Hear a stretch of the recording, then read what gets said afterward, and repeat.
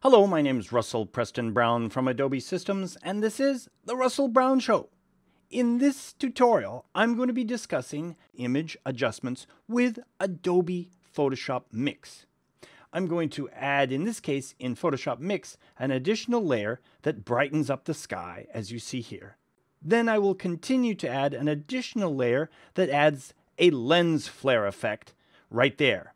And this lens flare is from the Adobe stock library. Let's get started over in Adobe Lightroom Mobile, where I do my initial adjustments to my images. Let's switch right over there right now.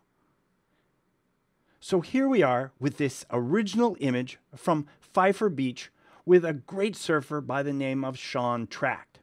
He's entering the ocean, I'm capturing the sunset, and the lighting was really fantastic.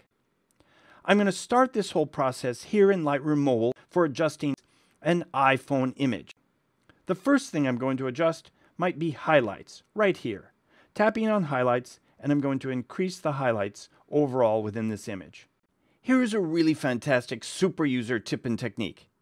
Tap with 2 fingers right on the control bar here, and then move left and right, and you can preview those areas that are being clipped here within the highlights.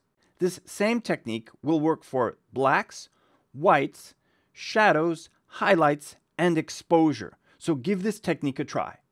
Next, I'm going to select my shadows and open those up a little bit by moving this to the right, just like that. You can see as I move to the left and the right, I can start to open up the shadows and give a little bit more detail to the surfer and to the surfboard, and of course the foreground. Another thing I like to adjust is clarity.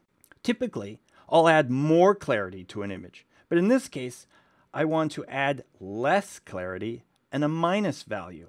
I want to create this haze along the horizon. It really adds a nice quality to this image. This looks great. I'm going to add one more thing. I'm going to add a little bit of vibrance, just like this, because it's bringing up the colors here in the reflection of the sunlight here in the surf. I could continue to make additional adjustments, but this is a great start. I'm now going to copy this image into Adobe Photoshop Mix. Here from the upper right-hand corner, I'm tapping on this icon. Then right here, I'm going to select Open In, right there. It will prepare the image, and then it will allow you to export a copy simply by selecting this icon, Copy to Photoshop Mix, right there.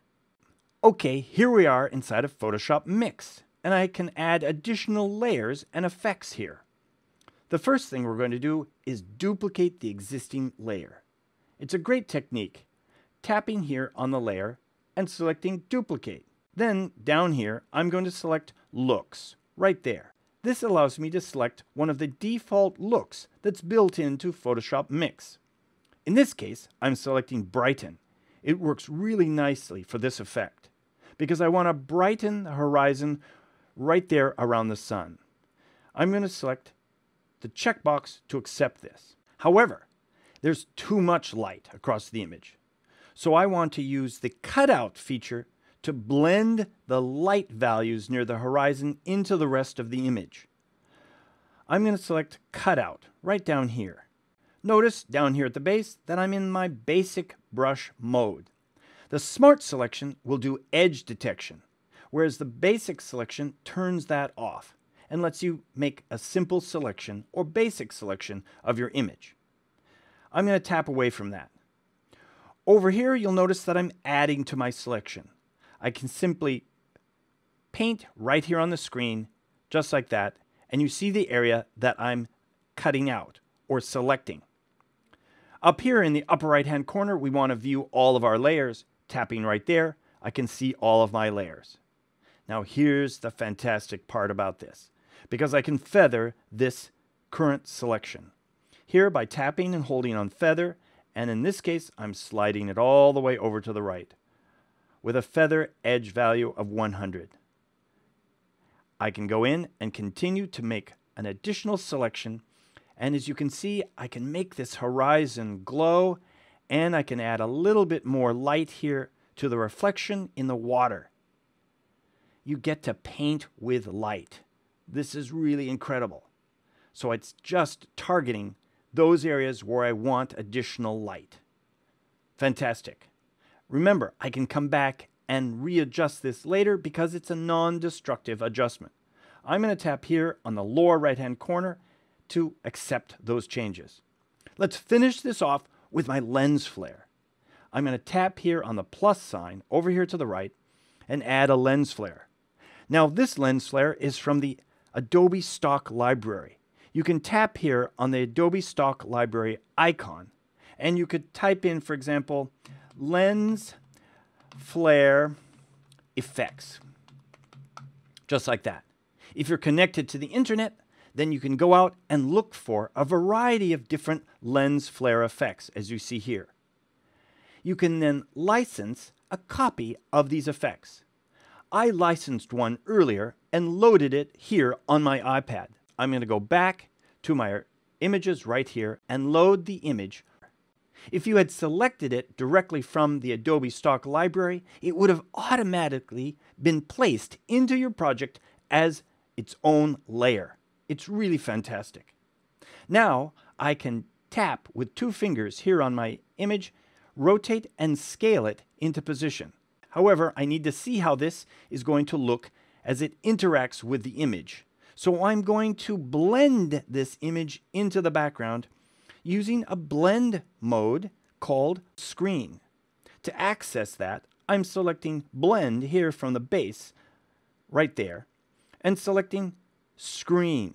And when you select the Screen blend mode, it makes the darker values of this layer disappear and the lighter values then show through.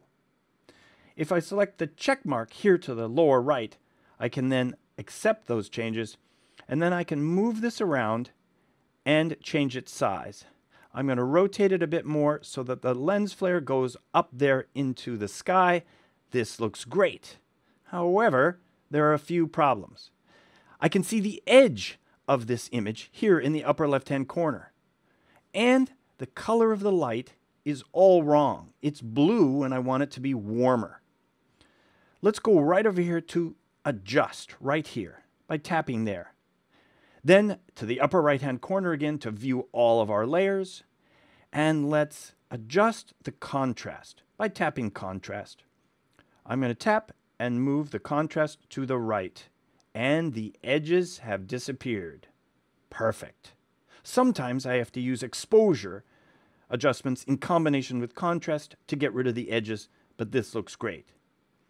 Let's get rid of that blue cast to this light. Tapping on saturation, I can then tap and desaturate that blue value, and now I have a nice warm value to this. Wow, I'm done.